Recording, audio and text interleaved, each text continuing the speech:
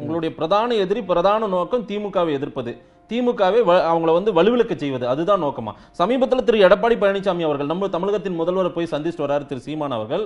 உங்களுக்கு வந்து சமூக வலைதளங்கள்ல பேசப்படுற சில பொருளை வச்சு தான் நான் இந்த கேள்வியை கேட்கிறேன்.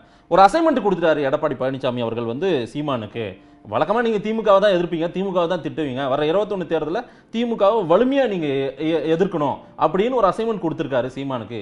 இதுதான் போய் அந்த சந்திப்புக்கான நிகழ்வு அப்படின்னு சொல்றாங்க. சொல்றவங்களுக்கு ஆழ்ந்த இரங்கல்கள். அதை தாண்டி இதுல சொல்றதுக்கு இல்ல, திமுகவினர் மட்டும் விவாதிச்சா அது பெரிய இதா பார்க்க முடியும். நம்ம திமுகவினரை மட்டும் இல்லாம பொது சமூகத்தில் இருக்கக்கூடியவங்க கூட அவங்களுடைய பார்வையை இவங்களுடைய பிரதான நோக்கம் திமுக எதிர்ப்பு. இப்ப வந்து அதை வீரியப்படுத்த திரு எடப்பாடி அவர்கள் சீமானை பயன்படுத்திக்கிறாரு அப்படின்றாங்க. வெளிப்படையா சொல்றோம், அதிமுக அமைச்சர்ல திருடர்கள் அடிமைகள்னு விமர்சனம் பண்ணியாச்சு. அதன் மூலமா எங்க அண்ணன் மீது அவதூறு வழக்கப்படப்பட்டு வழக்கு இருந்துட்டு இருக்கு. இல்ல, அன்னைக்கே கூட போய் சந்திச்சு வெளியே வந்ததுமே வந்து திண்டுக்கல் சீனிவாசன் விஷயத்தை விமர்சனம் பண்ணி பேசணும். ஆனா என்ன சொல்றோம்னா, அதிமுகங்கிற கட்சி பாஜகவோட கரைஞ்சு போச்சு, பாஜக கரைஞ்சு போய் நிக்குது. ஆனா நீங்க திமுகங்கிறத நீங்க என்ன சொல்றீங்க, திராவிடத்தின் இறுதி நம்பிக்கை திராவிட தத்துவத்தை தான் காப்பாற்ற போதுன்னு நீங்க வேஷம் போடுறீங்க.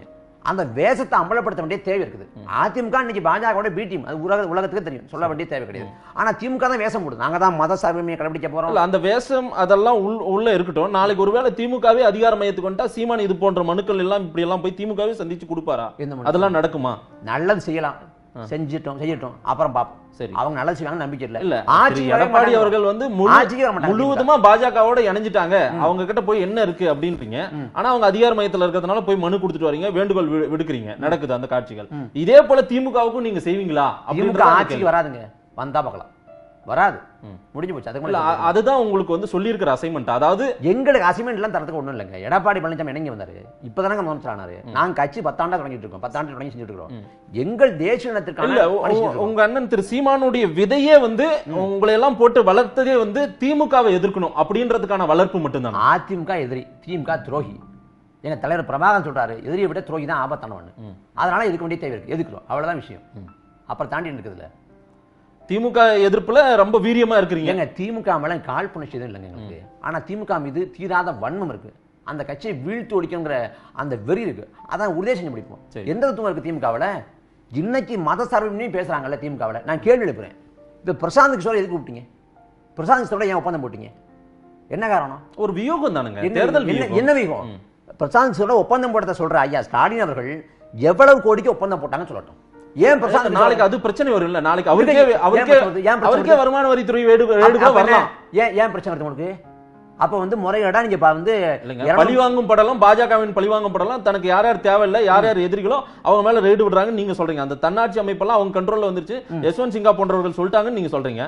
அப்படின்னா திமுக வந்து வெளிப்படைத்தன்மையை காட்டுது. வெளிப்படைத்தன்மை தான் பிரசாந்த், வெளிப்படைத்தன்மை தான். வெளிப்படையா இவ்வளவு கோடிக்கு ஒப்பந்தம் போட்டோம் சொல்லட்டும். எவ்வளவு கோடின்னு நாட்டுக்கே தெரியும். பழகிற பேர் சொல்றாரு 350 கோடிங்கிறாரு.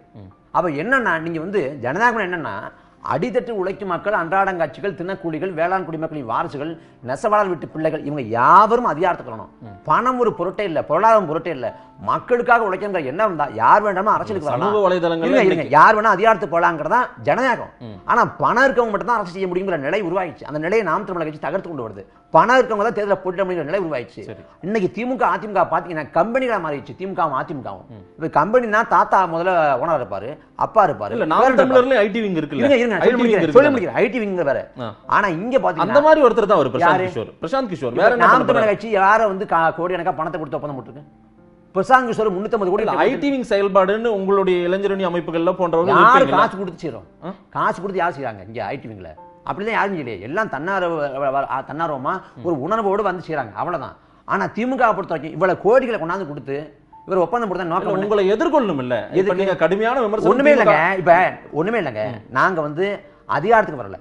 ஆனா திமுக வந்து 5 முறை கருணாநிதி ஆண்டுக்கார் தமிழ்நாட்டை. நீங்க நல்லாட்சி கொடுத்தா நீங்களே சொல்றீங்க, நல்லாட்சி நீங்க கொடுத்தீங்கன்னா உங்க நல்லாட்சியின் பயனை அனுபவித்த மக்கள் அந்த நல்லாட்சி மீள்வருகை செய்யட்டும் சொல்லி உங்களுக்கு வாக்கு செலுத்தி பரந்துபட்ட பார்வை வைக்க மாட்டேன்றீங்க. ஏன்னா ஜெகன்மோகனை பாராட்டுறீங்க. ஜெகன்மோகன் ஒரு திட்டம் கொண்டு வந்தா நாங்க வந்து இதை கொண்டு வரணும்னு நினைச்சா அதை அவர் கொண்டு வந்துட்டாரு, எங்களுக்கு தான் அது அப்படின்ற அளவுக்கு உரிமை கொண்டாரு. அதே ஜெகன்மோகன் கூட பிரசாந்த் கிஷோரை பயன்படுத்தி ஏற்கனங்க, அது ஏற்கல. பிரசாந்த் கிஷோர் ஜெகன்மோகன் ரெட்டி பயன்படுத்தினாலும் சரி, அமிதாப் பச்சன் பயன்படுத்தினாலும் சரி, அந்த முறை நம்ம ஏற்கல. ஜனநாயகத்தை படுகொலை செய்ய முயற்சிக்கிறோம். சரி, நாம இதுல குறிப்பா சொன்னோம்னா அப்படியெல்லாம் அந்த மாதிரி பிரசாந்த் கிஷோரை பயன்படுத்தி தான் ஜெகன்மோகன் அங்க அதிகாரத்துக்கு வந்து அந்த வேலையெல்லாம் செஞ்சு தேவையில்லை. அது வந்து தேவையில்லை, அது மக்களா செத்துவதை கேள்விக்குள்ளாக்குறது. பல கோடிகளை போட்டு சோ ஸ்டாலினும் அப்படி அந்த பார்வை வைக்கிறாரு. ஜெகன்மோகன் பயன்படுத்தி அப்படி வந்திருக்காரு, நாமளும் அதிகாரத்துக்கு வந்து அப்படி நீங்க மக்களுக்கு நல்லது பண்ணிருக்கீங்க. இந்த ஆட்சி கொடுமையான ஆட்சி, நீங்க மக்களை அரசியல்படுத்துங்க, அரசியல்படுத்தி அது மூலமா அதிகாரத்தை நோக்கி போங்க. அதை செய்யாம ஏன் கோடியை கொட்டி கொடுத்து இங்க பிரசாந்த் கிஷோர் கொண்டு வரீங்க? என்ன சொல்றாங்கன்னா, பிரசாந்த் கிஷோர் வந்து மதச்சார்பற்றவர், சிஏஏ எதிர்க்கிறாரு, இஸ்லாமிய மக்கள் மீது பற்று கொண்டவர், மாசம் கொண்டவருங்கிறாங்க. சிஏஏ எதிர்த்து ஒரு கட்சியிலிருந்து விலக்கப்பட்டவர். இருங்க, இப்ப நான் கேட்கிறேன், 2014 நரேந்திர மோடிக்கு இதே பிரசாந்த் கிஷோர் வேலை பார்த்தாரா இல்லையா? வளர்ச்சியடையாத மோசமான மாநிலம் குஜராத். அங்க வாடகை தாய்மார்கள் அதிகமாக இருந்தாங்க. அந்த நிலத்தை வளர்ச்சி பிம்பமாக கட்டமைச்சதுல பிரசாந்த் கிஷோருக்கு பங்கு இருக்கா இல்லையா? 2002 குஜராத் இனப்படுகொலை மூடி மறைச்சு மோடியை வளர்ச்சி நாயகனாக முன்னிறுத்துவதில் பிரசாந்த் கிஷோருக்கு பங்கு இருக்கா இல்லையா? அப்ப அன்னைக்கு இஸ்லாமிய மக்கள் மீது வராத பற்றும் பாசம் இன்னைக்கு எப்படி இருந்துச்சு? அவருக்கு என்ன பீகாரி பார்ப்பனர் அவரு, அவருக்கு தமிழ்நாட்டு மீது பற்று கொண்டு ஸ்டாலின் அப்படி பீகாரி பார்ப்பனரா அவரை பார்க்கல. அப்புறம் எப்படி பார்க்கறாரு? ஒரு ஸ்ட்ராட்டஜி, ஒரு வியூகம் பண்ணி கொடுக்கறாரு, அப்படிதான் பார்க்கறாரு. அதான் நீங்க கேக்குறேன், அவர் பீகாரியை சேர்ந்த அவருக்கு தமிழ்நாட்டு மக்கள் மீது தமிழகத்தின் மீது பற்று கொண்டு தமிழ்நாட்டில் நல்லாட்சி மலராட்டம்னு வராரா? அவர் நோக்கம் என்ன? நீங்க நிறுவனங்களா மாறிட்டீங்க. திமுக அதிமுக நிறுவனங்களா மாறிடுச்சு. அந்த நிறுவனங்களா மாறினதுனால இது ஒரு கார்பரேட் கம்பெனி, திமுகவே கார்பரேட் கம்பெனி தான், இன்னொரு கார்பரேட் கம்பெனிட்டே போய் நிற்குது. அவ்வளவுதான். அதை தாண்டி ஒன்று சொல்றதுக்கு இல்லை. மற்றபடி மத சார்பு நீங்கிற கேள்வி எழுப்புறாங்க. நான் இந்த இடத்துல முழுமையாக விலைக்கு பேசணும்னு நினைக்கிறேன். எங்களை வந்து என்ன சொல்றாங்கன்னா, மகாராஷ்டிராவில் மும்பையில் வந்து சீமான் வந்து பாஜக பரப்புரை செஞ்சாரு, இதை சொல்றாங்க. 2011 வந்து அன்னைக்கு மோடிக்கு ஆதரவாக பேசினாரு. இதெல்லாம் ஒரு ஒரு பொத்தம் சொல்லிட்டு போற ஒரு கடுத்து வாக்கு இல்லை. அதெல்லாம் நடந்தது. நான் முழுமையாக உங்களுக்கு விளைக்கிறேன். நாங்க நாம் தமிழ் கட்சியை பொறுத்த வரைக்கும் தமிழ்நாட்டை தமிழே ஆளுங்கிற முழக்கத்தை வைக்கிறோம். ஆனா மற்ற மொழிவெளி தேசங்களுக்கான பிரதித்துவத்தை கேட்கிறோம். அப்படி பார்த்தா நாங்க நாம் தமிழ் கட்சி அனைத்து தொகுதிகளையும் ஆள்றப்ப நிறுத்துற ஆள் எடுத்துக்களை கூட நாங்க மலையாள தாய்மொழியாக கொண்டவங்களுக்கு, கன்னட தாய்மொழியாக கொண்டவங்களுக்கு, தெலுங்கை தாய்மொழியாக கொண்டவங்களுக்கு, உருதை தாய்மொழியாக கொண்டவங்களுக்கு வேட்பாளராக நிற்க வாய்ப்பு கொடுத்து நாங்கள் பிரதித்துவப்படுத்தோம். அப்படி மராட்டி நிலத்தில் தமிழர்களுக்கு பிரதித்துவம் வேணுங்கிறோம். அப்போ அன்னைக்கு அங்கே வந்து கட்சி தொடங்கி அதிகாரத்தில் தான் போக முடியாது. அங்கே இருக்க கட்சிகளில் ஒரு தமிழாக போக முடியும். அப்படி கேப்டன் தமிழ்ச்செல்வன் ஒருத்தர் அன்னைக்கு போட்டிட்டார் பாஜக சார்பா. அன்னைக்கு வில் அம்பு சின்னத்தில் ஒருத்தர் போட்டிட்டாரு. அவங்களுக்கு இவங்க போனால் அங்கே தமிழர்களுக்கான ஒரு உரிய பிரதித்துவம் இருக்குங்கிற வகையில் அங்கே எங்கள் அண்ணன் வாக்கு கேட்டார கூடிய எந்த இடத்துலையும் பாஜக தத்துவத்தை நாங்கள் ஆதரிச்சு எங்கேயும் வாக்கு கேட்கல. இது முதல் விஷயம். 2011 காலகட்டத்தில் அன்னைக்கு கொடுக்கப்பட்ட புள்ளி விவரங்கள் தரவுகள் எல்லாமே மோடியை வந்து தவறா அன்னைக்கு வந்து நல்லா ஆட்சி கொடுத்தது போல காட்டுச்சு. அன்னைக்கு நாடு அன்னைக்கு எப்படின்னா தேசிய கட்சியா அன்னைக்கு மத்தியில் ஆடுறது காங்கிரஸ். மாநிலத்தில் வந்து காங்கிரஸ் ஆள்ற கட்சியே மாநிலத்தில் வந்தாதான் வளர்ச்சி திட்டங்களை கொண்டு வர முடியும் அப்படிங்கிற கருத்துருவாக்கம் வைக்கப்படுது. அப்போ குஜராத்தில் வந்து மோடி ஆள்றாரு, அவர் நல்லாட்சியை கொடுத்தாருன்னு சொல்லப்படுது, நல்லாட்சி கொடுத்தான்னு சொல்லப்படுது, அவர் வந்து எல்லாத்தையும் வேலை இருக்கதா சொல்லப்படுது. காங்கிரஸ் மத்தியில் இருக்கப்ப எப்படி குஜராத்தில் வர முடிஞ்சுங்கிற கேள்வி எழுப்புறப்ப தான் அது பேசப்படுது. மற்றபடி மோடியை நாங்கள் ஆதரிச்சு வளர்ச்சியில் 2014 அது மாதிரி ஒரு காலகட்டம் திமுக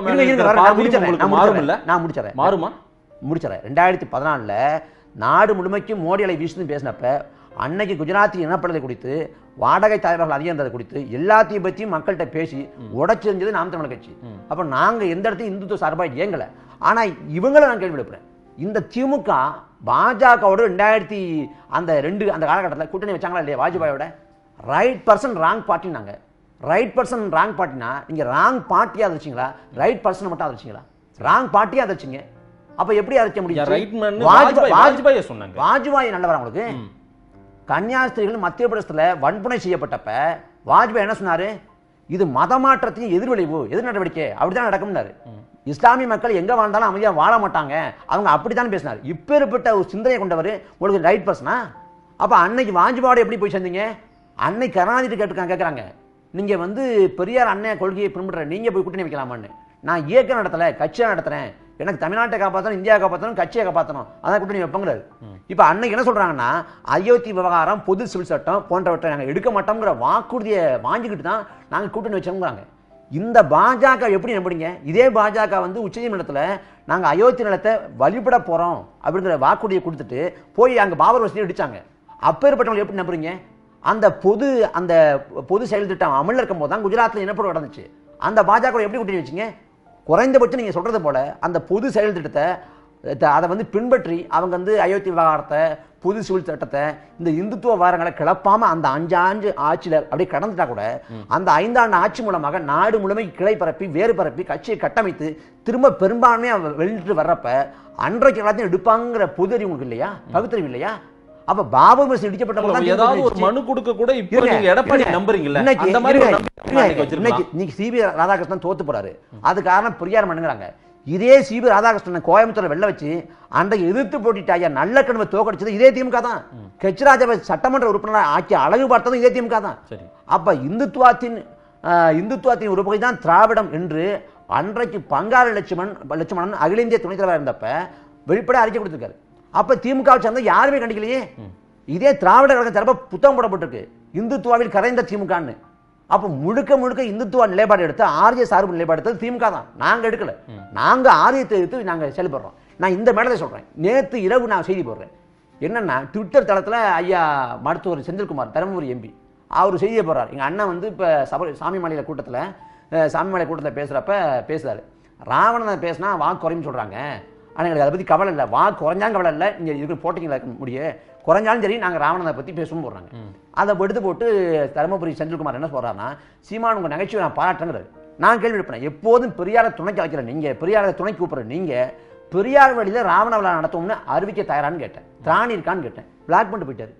ராவணன் இல்லை நடத்த திமுக நடத்த துணிவு இருக்கா? நாங்க ராவண பெருவாட்டனுக்கு பெருவிழா நடத்துவோம். அவங்க ஓட்டரசியல் பண்ணுங்க. அது வந்து தாய் கழகம் திராவிடர் கழகம் பண்ணும். யாரு திராவிடர் கழகம் பண்ணும். அப்ப உங்களுக்கு யாரு உங்களுக்கு ராவணனா நீங்க அவன் ராமன் வாழ்கிறப்ப ராவணன் வாழ்தான் சொல்லணும். ஐடியாலஜி தானே. அப்ப கொள்கைக்கு ஒரு இயக்கம் நீங்க வந்து கட்சி ஆட்சிக்குனீங்கன்னா எப்படி இருக்க முடியும்? ராவணனை பேச துணிவு இருக்கா திமுக? துணிவு தான் பேசட்டும். ஸ்டாலின் பேசட்டும். ஒரு மேடல ராவணனை பத்தி பேசட்டும். அப்புறம் பார்த்துக்கலாம்.